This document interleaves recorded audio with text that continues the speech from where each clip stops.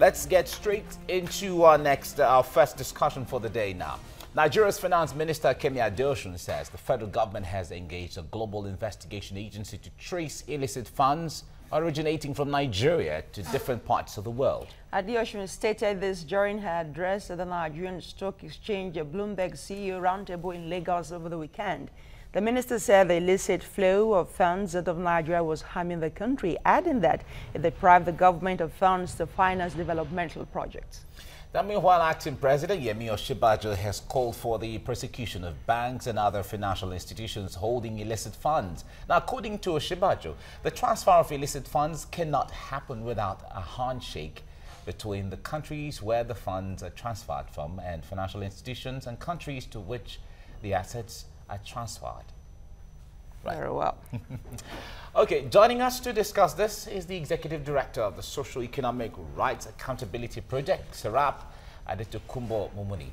It's good to have you join us right now. It's a pleasure. Good morning. Good morning. Right.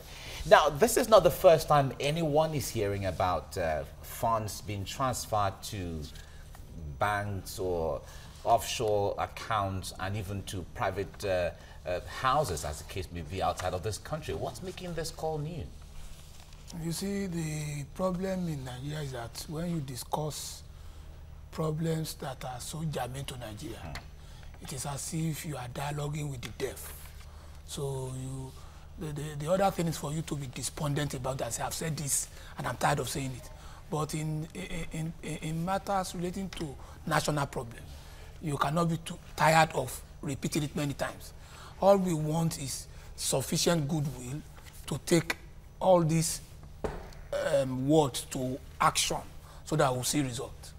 Okay, but this is not the first time, like she rightly mentioned. Yes. We had an agreement with the U.S., I think sometime 2015, yes. Before Obama left the seat with John Kerry, and we had an agreement that, okay, the U.S. was going to help us trace some of our stolen funds and help them get them back to Nigeria. But we've not really seen that happen that much. The truth of the matter is that my own perception of the advanced world is like they can never be serious when it comes to problem of third world countries. For example, I was part of a delegation that met John Kerry at the United States Embassy in Abuja when he came the other time. And what my concern was when are we receiving our money? And he started telling me that, you know, accountants have to sit, lawyers have to sit, and platforms have to be created to ensure the return. I said, no. There is already a platform known as United Nations Convention Against Corruption, which your country and our country have signed. Yes, two principal things were mentioned in that convention. One, asset recovery. Two, international cooperations. So you cannot just be telling me now that there will be a new platform to be created. A platform already exists. What is needed is deliberate action to effect it. He said, okay, we'll get to it. That's what he told me. Okay, we'll get into all of this to understand it more because there are so many dimensions to this issue. But let's go out on TVC Entertainment. The viewers there can now switch over to watch the program and follow what we're doing here on DSTV channel 418 and GoTV channel 45. Free TV, it is 701 start 270 and start times 307. Join us again.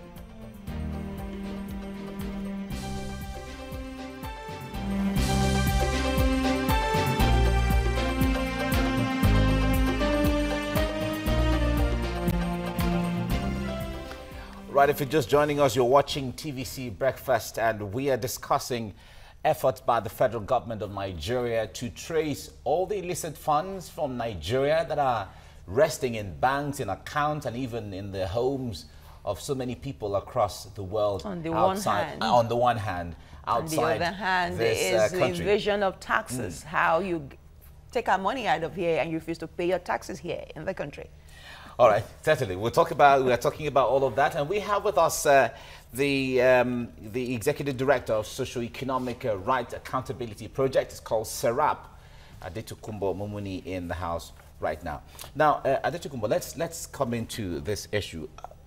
The acting president has said that the banks certainly cannot be exonerated out of this whole mix. But from your perspective, how complice? How involved are the banks in all of this kind of rackets that go on? I was part of a program organized by the Presidential Advisory Committee Against Corruption about 2 weeks ago.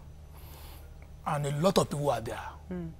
And the ringing suggestion is that unless you deal with professionals, bankers, auditors, lawyers, who know how to manipulate because nobody would engage in what you call illicit transfer of outflow of funds without these 3 groups: accountants, bankers, lawyers. You see, you don't just deal with the substantive criminals. You also deal with their accomplices. And it was a suggestion that things has to be done to deal with these people too. And that is why I agree with the call of the Vice President, that I'm the acting president, that we must look at banks. That is one leg of the professionals. We must also look at lawyers. We must also look at estate agents who purchase property.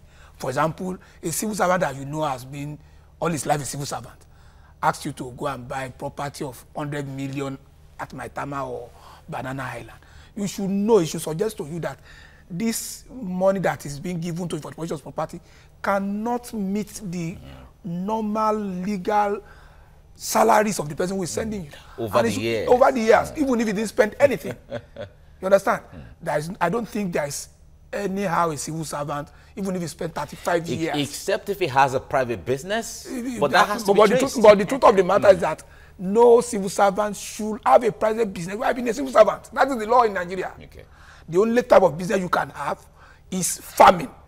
When Obasanjo introduced Operation Feed the Nation in those days, he allowed because we were talking about. Except if you are very prosperous in farming. Yes, but you have to. You see. But is that law humane at all to say civil servants should do some other kind of side business to keep make ends meet, even with this day that some of them are being owed 13, 18 months of salaries? How will they survive? That is why we say, for you to make a law, you have to create the environment that will make the law functional and operative. You see, like I continue to say, like our organization continue to say, we have to solve economic existential problems first, so that the desire to steal, desire to embezzle will be out of it. Attractive. It won't be attractive. Because if you give a civil servant a salary that will not take him home, so that means you are creating avenues and situations for rogues. The Nigerian government is making efforts, and this time around inviting or employing a private firm investigator to go after this money and get them back to the country. With us in the studio is the Economic Right Accountability Project. That's one of their top short. Serap Adetokunbo is very much here with us in the studio. So we're talking about this money ferrying out of the country, but in cahoots with the workings of bank operators, estate agents. Do you want to wrap up on that point? Yes, what I was saying, and which the position that I maintain, is that unless these other accomplices are dealt with, once, for example, a government official or any person is found to have transferred money. You see, in the criminal code in southern Nigeria and the penal code in northern Nigeria, there is what you call participis criminis, parties to offenses. And the law is that a person who commits an offense is equally guilty with the person who assisted him. If the person will be sentenced to 10 years, the person who acted in court with him will also be sentenced to 10 years. So we call them parties to offense. Okay. So once you have identified somebody who has done that, and you make further investigation, and you see that lawyers, bankers, estate agents are in cohort with him, then you take them up as parties to offense, so that you prosecute them together and they'll be entitled to the same punishment. All right. One of the issues the federal government brought up when they started the inception of this administration was the issue of the bank verification number. Yes. How has that helped in tracing some of these funds as to who is responsible for what and all of that? You see, the BVN will only link one person and all his accounts together. The BVN will not tell you who assisted him. Because the way, for example, I'm a lawyer, I know that the way properties are dealt with is that clients will pay money to a lawyer's account. So if the lawyer has many accounts, the BVN will reveal that this money got into the account of this person. But it won't tell you who paid it in. Who paid it in. So that is there are things which the BVN will work for, but it won't disclose certain other things. But forensic investigation will reveal who assisted and who did not assist in the illegal transaction. And that is where we should be going. You see, the way investigations are done in Nigeria, I beg to say that that is not proper investigation. And you see, Nigerian law enforcement agents, police, the FCC, they are too much in a hurry to disclose things. The way it is done abroad is that they will do discreet investigation. They won't come to arrest you first. They will do discreet, they will have gathered all evidence. And when it is sufficient in their opinion to take you on, that is when they come and arrest you. So that when you are arrested today, you go to court immediately. Straight. The style in Nigeria is that they arrest, they start making investigation. Fishing for evidence. No, that is not the way. And there's too much media trial. As to media trial, I don't believe that there is too much media trial. Okay. The Constitution of Nigeria, in Section 22, has given the media the responsibility to hold the government accountable to the people.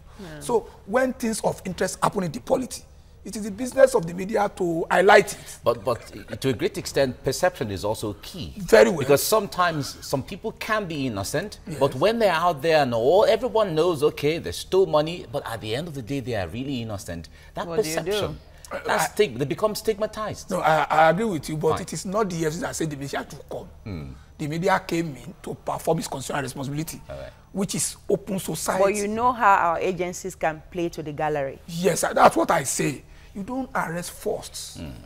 You see, some bombings took place in recent times in London. Before they release to you the name of somebody that has been killed, who happens to be the perpetrator of them, they will have gone into the background to tell you who he was, what he had done in the past. So sufficient information will have been obtained before you say, give the name out. Okay, let's look at the other side of this illicit fund, which has to do with taxes, evasion of taxes. The Minister of Finance was particularly worried that Nigerians are not paying their taxes, even the wealthy ones. So how do we get this money back? You made mention of you being part of one initiative or the other. I said, good. But do we get to see the end of some of those initiatives? I'm saying this in response to the Panama paper issues. Some Nigerians were indicted. Yes. Well, let me tell you, I've always had the constant opinion that Nigeria nation has sufficient criminal law to tackle all our problems. The problem that we have always had is deliberate, effective, and efficient enforcement of the law. You see, tax laws exist, and it will provide penalties for failure to comply. Why are we not enforcing those tax laws? There are people that should be prosecuted for tax offenses. Tax evasion is illegal. You understand? And there are laws in the tax books, in the law of tax, that says if you are due to payment of tax and you have not paid it, prosecution should be taken against you. Why are we not exploring that angle? You see, law must be enforced strictly, even-handedly. Not that when it comes to the political opponent of the government of the day, they will look to the other side. But when it is a person that they are not too disposed towards, they will look right. So when that is not happening, that people like you, civil society organization, are meant to hold the government accountable, even the media, which is perhaps what we're trying to do now. But my question to you is, you've been part of quite a lot of initiatives, but we don't see the end of some of those initiatives. You see, the business of holding government accountable belongs to all of us. You see, the citizen, the mass of the people, must continue to make noise and ask the government about responsibility, about transparency, about accountability. Putting the right pressures on Yes. You see, when things happen in advanced world, you see people getting interested in it, discussing it. If it didn't happen, they go on the street peacefully and lawfully to demand that. And you see, they will insist, and until something is done, you won't see that issue run out of the public front burner of public discourse. If you watch whatever happens anywhere, it will continue to be in the news until accountability, responsibility is done. But Nigerians don't have what I say, this resilient spirit of continue to demand that things be done, and they see that it's done before they leave that issue. You see, news unfolds in Nigeria. You understand? By the time we are on it for about 1 week and nothing happens, we go to the next news. That's not the way it's done. Okay. All right. Now, we know that my colleague was asking a question earlier on. The government of Nigeria, the president of Nigeria, signed some in fact, had some agreements with the U.S. Government, had some agreement with the French president, had some agreement with the British Prime Minister as towards refunding and towards ensuring they help Nigeria refund and track all the funds. Now, setting up a new or contracting a new agency to handle that project, wouldn't that be duplication of responsibilities? You see, it depends on the content of the agreement they had. There are certain agreements that are legally binding. There are certain agreements that are binding in principle. And you see, in matters of illicit transfer of funds, there are people who have worked all their life in dealing with these matters. So if those agreements are not as binding as they think we thought it was, then bringing in experts on these matters who have worked all their life on this is not too bad. You understand? So it is when the agreement is sound and clearly enforceable that you can say, okay, let's rely on this agreement. Nigerians are concerned sometimes when these kind of consortium or this kind of contractors sometimes demand for certain percentages. Sometimes some people can call it even outrageous percentages of the sum they are trying to repatriate. Let me tell you, there are standards in professions. Accountants, lawyers, when you help somebody to recover a particular amount, there are normal standards that you collect as your professional fee. And people, it is also part of the rule that when the money is so much that you recover, it can be negotiated downwards. And we have to be sure that what the government will be doing will not be playing games with us. Okay. To say it is this person that says I want to help you to recover and trace. Let me just quickly chip in a point because we are wrapping up this section right now on the issue of what Mike alluded to. Last year, throughout last year, Nigeria was able to rake in about 1.2 trillion naira in terms of taxes. Yes. And out of that, 482 billion went into tax consultation for consultants who brought in the money. That we raked in 1.2 and we paid 482 billion naira. That's what we paid the consultants who raked in this money. Now we are getting private investigators to help us get in money. We don't know what they will bring. Apparently, maybe it might be a penny wise, a pounds foolish adventure. You see, I agree with you. Now we should start letting the federal government know that Nigerians will demand for probity and accountability, propriety. For example, you cannot say somebody assisted you to rake in a particular amount, 1 million naira, for instance, and you say you give him 400,000 naira.